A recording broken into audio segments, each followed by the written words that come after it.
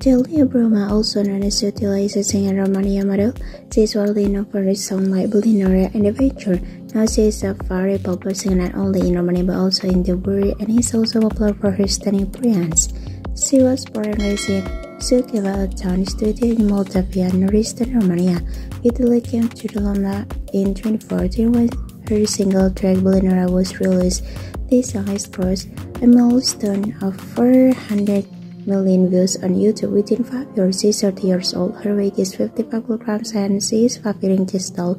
Her body measurements are 36, 24, 34.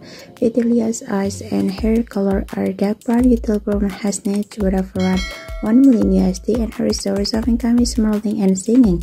The Bulinaria song was initially launched without a video in 2014.